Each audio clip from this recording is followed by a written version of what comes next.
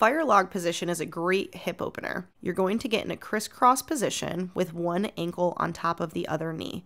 You want to keep your foot flexed the entire time. If your top knee isn't meeting the bottom leg, place a block or a cushion between the two so that your top leg is supported the entire time. If you're not feeling this stretch with your foot flexed, you can start to gradually lean your body forward until you feel the stretch in the front of your hip.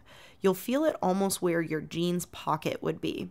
When you're leaning forward, remember to continue keeping the foot flexed the entire time. Don't forget to stretch the opposite side.